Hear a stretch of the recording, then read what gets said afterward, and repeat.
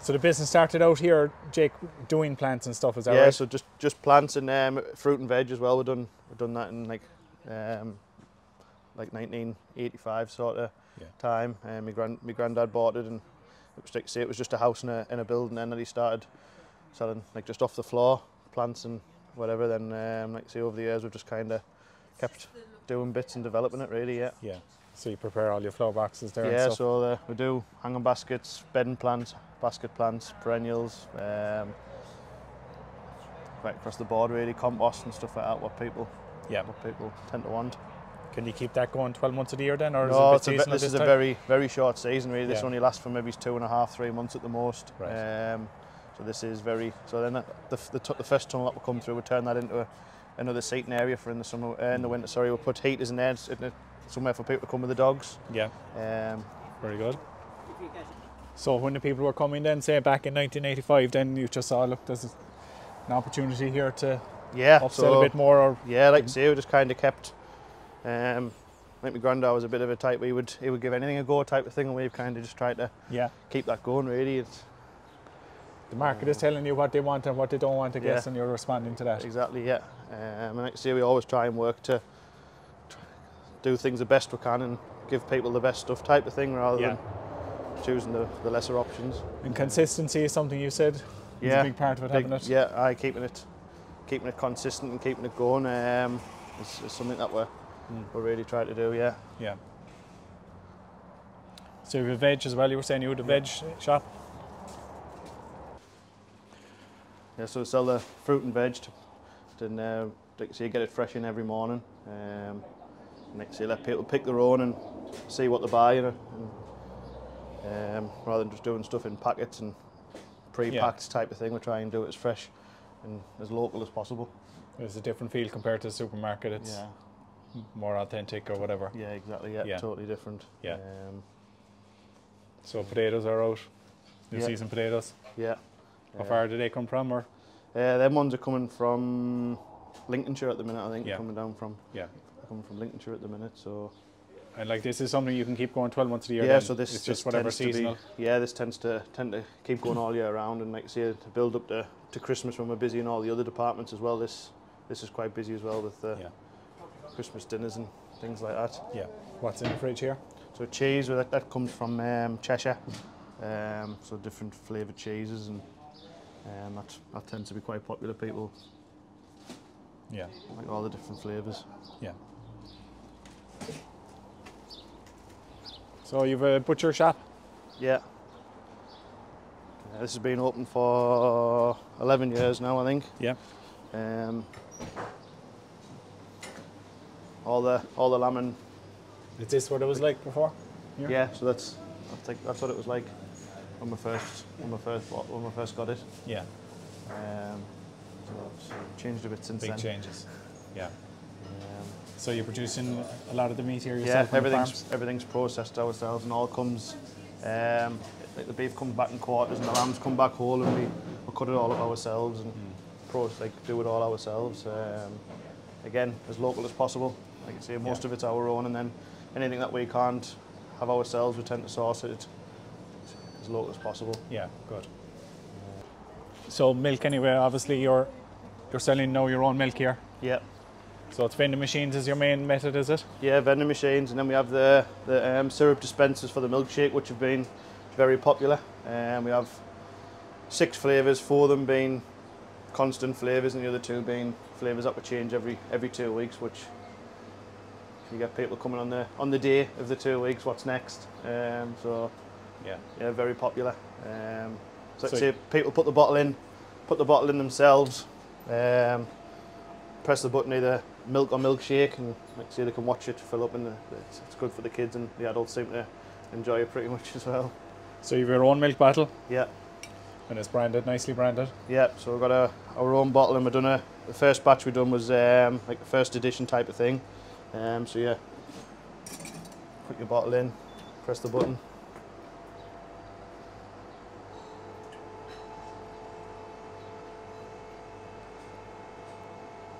So it's pasteurised milk? Pasteurised milk, yeah, that's all it's had done, just pasteurised. It hasn't been touched in any other way, so it's still got the cream and everything else with it. Yeah. What temperature is it kept at? Roughly? 4 degrees. Yeah. And the machine after every 10 bottles of milk does a steam clean, so it cleans all the pipes and everything out and keeps it fresh. Okay. So what are you charging for the litre of milk then typically? So we're charging $1.50 for a litre of milk and $2.50 for a milkshake. Yeah. So like I say, people seem pretty happy with it once they've tried it and tasted it. They tend to see the difference compared to the shop type of thing. And I suppose it's the benefit of being able to sell direct to the market. Yeah. Is the extra margin. Yeah. Obviously you have extra costs, but yeah. But overall, it seems to make sense. But it's come 6 miles as well. That's the So from coming from the cow to here, it's come 6 miles, and that's all. Which, like I say, is a big thing what we try and do. Yeah. So you've contactless payment then as well. That option. So contactless on both the machines. So each machine holds 200 litre churns. So the machines themselves are refrigerated, what keeps the tank cold. There's a lot of gear in that, like. Aye. Then once one runs out, it just automatically switches over onto the next. Yes. Onto the next tank type of thing. So we've got like the capability of holding like 800 litres of milk at the minute. And on a busy day, you can fairly get through it. I suppose you have a TV screen then of your farm. Yeah, and so that's the just whole story behind that. Giving people the story of how it started, the cows coming over, and the idea of how we do things. Yeah, that connection is important to you. Yeah, I suppose in educating or making the consumer aware of where it's coming from. Yeah, very important. Like we want people to see like what we're doing and how it's produced, and it doesn't just turn up on a morning. And it takes, obviously, as you know, a lot of work and whatever to get it to this stage, and like I say, we want people to see and enjoy it really. Yeah. So I suppose in time you might diversify the brand further and give your ice creams. Yeah, so creams, like I say, like that. That's the plan for the next, maybe the next 5-year plan is to maybe look at doing that sort of thing, going into the ice cream and the butter and things like that, and cheese, and try and do as much of it ourselves. What's a key challenge with something like this? Is it keeping things consistent, or is it having a population around you that? Yeah, like I say, we're lucky. We're in an area where we do have quite a good footfall of people coming and going and passing type of thing. But it's it's just keeping everything running, keeping everything clean, tidy, and just keeping it going. But as long as you start off with decentish standard, it's just a case of keeping it there as opposed to having to try and build it up to that type of thing. So that's what we try and do. We just try and do things right from the start and then keep it there basically. And I don't think you're not afraid to try something new as well if there's... No, that's it. You never know until you try. So we've kind of just had the attitude that obviously we do our sums and work things out to make sure it is going to at least cover itself, but on the hope that when we do things, it's going to do more than that type of thing. So how many people are employed here? We've got just over 60. Right. Just over 60 employed. Yeah. It's great employment. Yeah. So obviously again for the area, it's good. It's a lot of people that just live in like the local village, Penshaw and roundabout. So it's. And you're open 7 days a week. 7 days a week. Yeah. Okay. Yeah. 9 till 4 every day. Yeah.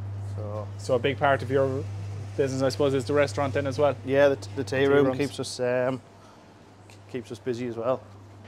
As we're passing, I suppose we're just seeing your farm shop. It's your wall here, your explanation. Yeah, so that's just giving people a bit of an idea of what we do. Like I say, that was done before we went into the dairy side of it, but that just gives people an idea of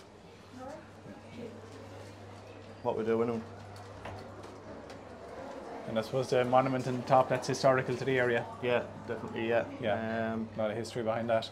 Yeah, and like I say, obviously we kind of named here after that type of thing to do it. Like I say, it's the location that we're in with it being directly below it, obviously that makes a big difference to us as well. So that's good. Yeah. So the tea rooms are open 7 days a week yes, as well? That's open 7 days a week.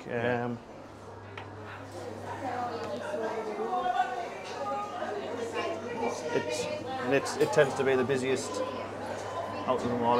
Get to about 10:30, 11 o'clock and it'll be a queue out the door type of thing. That's a great sign. Yeah, so it's good, very good. You wouldn't be long knowing if there was a problem with the food, I suppose. And Yeah. If you have regular clientele, people are voting with their feet. Yeah, exactly. So I'd say the biggest thing for us is consistency, keeping it nice, keeping people coming back. Really, that's our biggest thing. So cakes as well, the bakery are here, is there? Just over there now.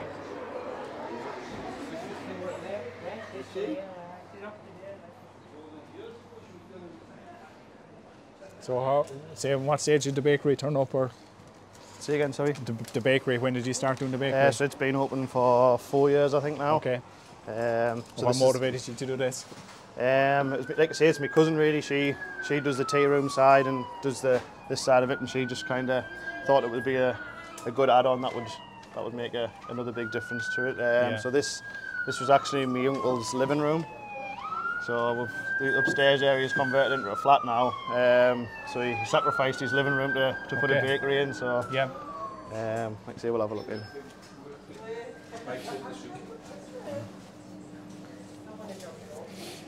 Yeah, some really nice creations here.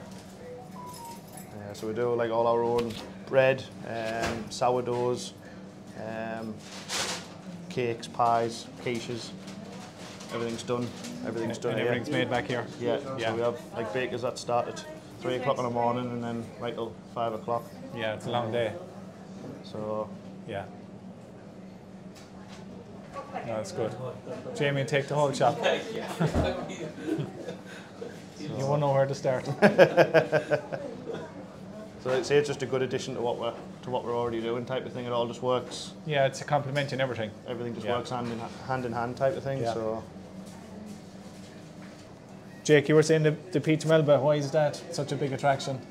I think it's just the size of it. I don't think you can. There's many places you can go and get a peach melba that size. It takes a bit of tackling. So. Okay.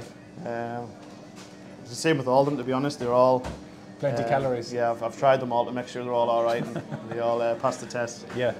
Okay. So is it cream or what? Is it? It's a kind of a biscuit base, is it? Yeah. So biscuit base, which we make ourselves, and then a layer of peaches, a mountain of cream, and then fondant on the outside, and it goes down the tree. Yeah. No. Jamie will have to try one of them there in a minute. Yeah, he's our tasting expert. So do you make cakes here, bespoke as well for people, or? Yeah. So if people have a special occasion coming up or whatever, if depending on the workload, they can order it as long as it's plenty in advance. Yeah. Great. So we'd like to say we tend to try and keep a lot of stuff ready anyway, but like I say, if people do want. People tend to order the pies and stuff as well. So but the amount that we do with them anyway, we normally do quite a lot on a day-to-day basis anyway to keep up demand. So in a small space, you've got a pile in here. Yeah. No.